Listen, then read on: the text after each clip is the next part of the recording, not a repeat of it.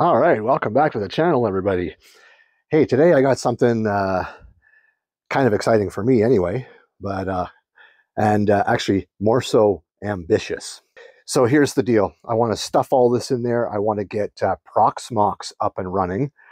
I want to get 3 machines going, and I will use the physical disks. I'll just import them in, and I'll use that as the boot drive in each of the 3 systems that I have going. And then, yeah, let's get Proxmox installed and start configuring it and see if I can't actually pull this off. Stick around and let's take this journey together. All right, quick update. The board is in. So yeah, let's get the power supply in and the rad. I'm going to water cool this.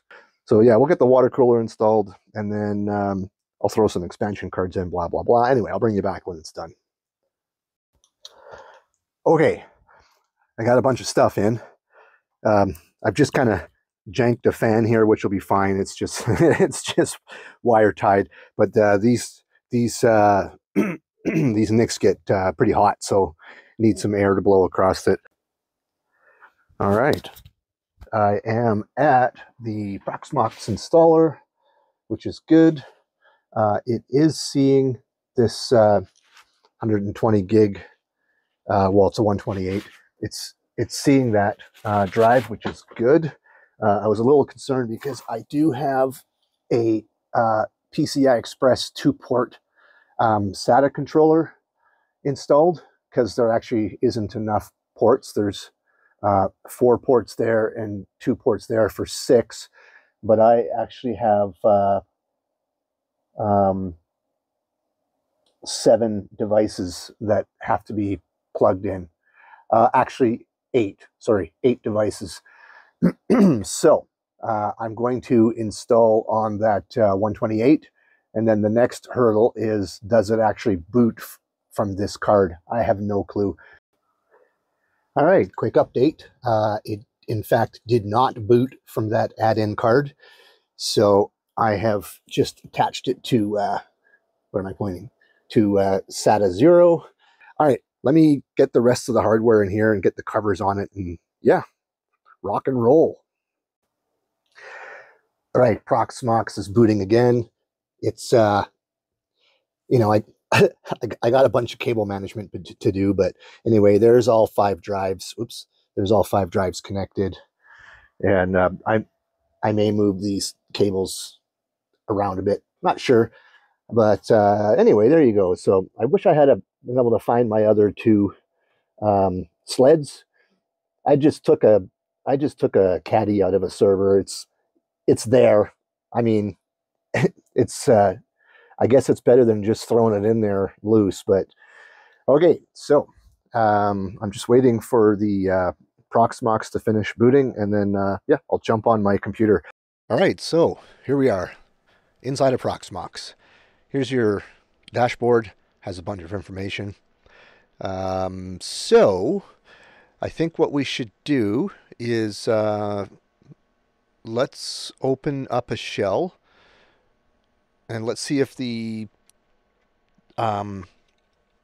spinning hard drives are there. So we should be able to do a LSBLK. Okay, so we got 1, 2, 3, 4, 5 hard drives. That's what we have. Yes. And we have our boot drive right here, SDA. That's awesome. So next thing, the flash drive that Unraid's going to boot from. So let's do, what was it? It's, LS USB. I think that's right. LSU, yeah, that's right. So what do we got? Linux, or here it is, verbatim store and go. This is it right here. Okay, so we need to create a machine that's compatible with Unraid, and then we need to pass these drives through. Oh, right, I forgot about that. I have a NVMe drive as well that's for Unraid. It's a caching disk. So we have to pass those through, and we need to somehow pass this through to the VM and tell it to use it as its boot drive. Um, I know I can pass drives through. I've done that before. Oh, the other thing we need to do is I think it's LSPCI. There's a 10 gig NIC, right? So LSPCI. Oh, yeah, right. Now I got to go blind trying to look at this. So we need to find something about a NIC. It's right here. Here's the two NICs. Well, it's one NIC, but it has two ports. Okay, so I have passed through NICs and video cards and hard drives. I've passed those through to VMs before in Proxmox. I've never passed through a USB device, but I'm pretty sure you can do it. The only thing I'm unsure of is, can you boot from a physical drive or USB drive or whatever? Can you boot from that in the VM? I don't know. So yeah, let's take this journey together. Okay, so let's go back here and we'll get ready to create a machine. Okay, so let's go ahead and create a VM. I think I have some settings that I looked up that should work for Unraid.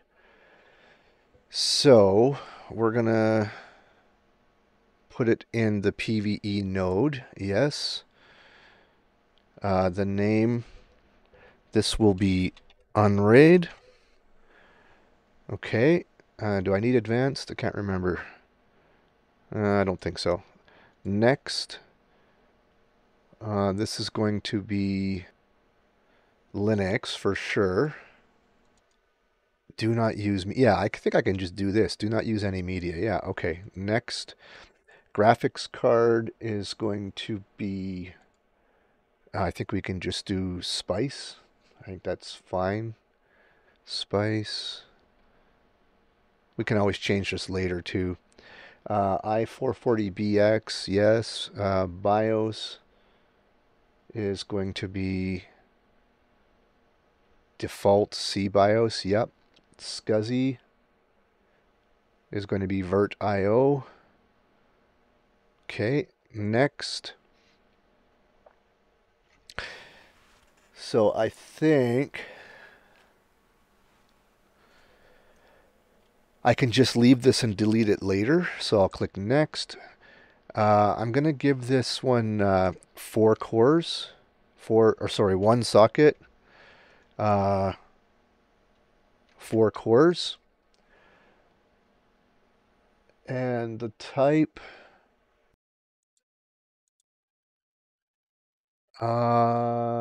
doesn't say. I kind of remember doing this before. I think I can just leave it.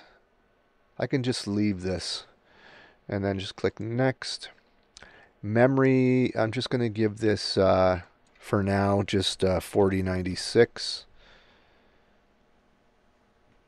and then click next and then click finish. Okay, so there's our machine 100. So now it's been a long time, maybe a year and a half, 2 years. I gotta pass through hardware. Just full disclosure, I'm gonna look it up just like I did last time because there's no way I could remember that after a bunch of years. So yeah, okay. Let me do a little bit of investigation and then we'll pass through some hardware and see if we can't get my existing Unraid installation to boot and see the hard drives and see the NIC and see the NVMe drive, etc., etc. All right, so we're looking at the machine. There was the hard drive and the CD-ROM that were listed here. I've removed them. So I think we can probably start with the USB device. So we will pass through Is it going to work this way? Verbatim, store and go. Yep. USB vendor device ID. Okay. Add. Okay, so there's that. So then we're going to add a PCI device because we got to add the NICs. So we're going to use, I believe, yeah, raw device. And we just need to find them in this list. Here we go. Here's one NIC. I'm going to add both. PCI device. And then this one. Okay. Okay, so now we need to pass through some drives. One eternity later. Okay, success. Here's the funny thing. I went back in our video catalog on the KM hardware on our channel. I have a Proxmox video that I did a long time ago, and it actually goes over how to fix what just happened. So when you import your disks, you have to go into, like for instance, you can go into your configuration file. So if I go to the folder where it's at and we do a directory listing, so if we do a nano 100, so this is the configuration file of the machine 100, and these are the drives that we just added, right? So remember they ended, well, the size gets appended, but we added this, right? You have to append the serial number of the drive. Even though it's listed here, you have to append it serial equals whatever, right? So having said that, here is the Unraid server. All my drives are there and they're happy. And if I go to the dashboard, the cache drive is there. Actually, let me go down here. The cache drive is there and it's also happy. So now we're going to start the array. And in theory, we'll know in a second here, in theory, we should be able to connect to this.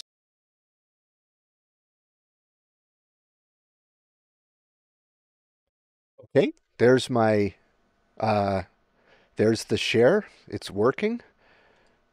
So I'm going to just go ahead and map this.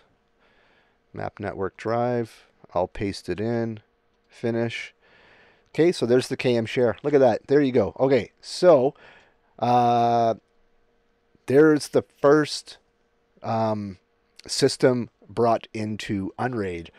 So the next system I'll do is the iVentoy PXE boot system and then my game server. Okay, we are back. And we now have 3 machines running. And on the Ventoy machine, it was the same thing as the Unraid. There's the disk that I imported. Everything else can be left default because it can just use the virtual adapter. Game server, same thing. There's the disk we imported. And so there's the Unraid server running. There's the Ventoy server running.